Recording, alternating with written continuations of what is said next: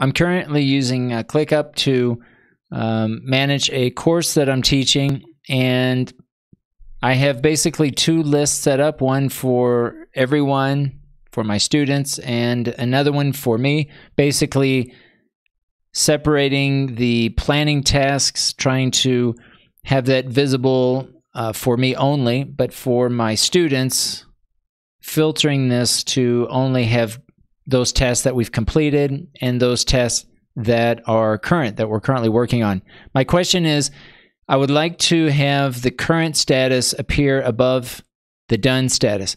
I am sharing this same list in Microsoft Teams, and I think it would be more convenient for them to have the current tasks appear above and then the ones that we've completed down below. And as we accumulate these tasks, especially the done tasks, I'm going to have a long list of tasks. We're just now starting the semester. And I know these tasks can be collapsed, but it still, I think, would be better to have the done task below and the current tasks above.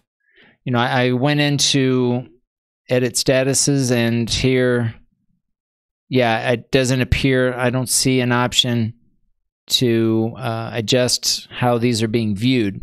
Okay, so that's my question. If this is possible, if I can have these tasks appear above the done tasks.